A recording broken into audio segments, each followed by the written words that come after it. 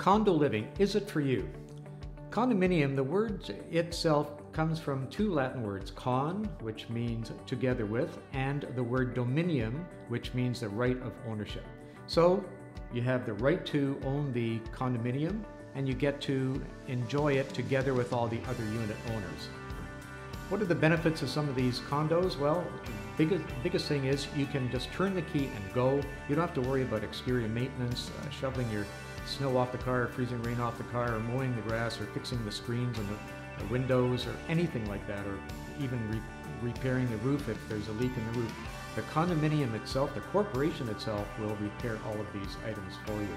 But you have to pay a fee for this service, and the monthly fee can range anywhere from a low of $300 per month to a high of $1,700 per month, depending what's included in that condominium. So what are some of these expenses that you'll be paying for? Well, you'll have gymnasiums, you'll have fitness centers, you'll have indoor pools. Some of them even have outdoor pools in addition to the indoor pools.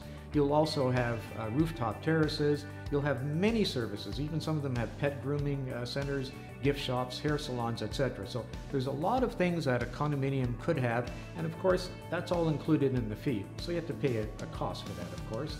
And part of the fee goes into the reserve fund.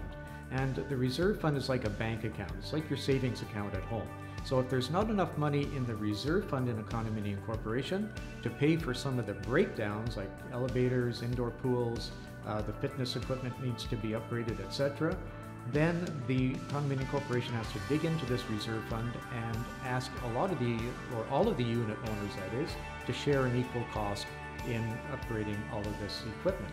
The nice thing too about condos is that you have, in most cases, indoor parking. So when it's really cold out, like it is in many Canadian winters in northeast United States, you can just get in your car, drive out the door, and your car is nice and warm.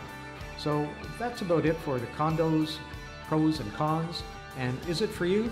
Well, that's up to you to decide whether or not you want to get into the condo living concept or not.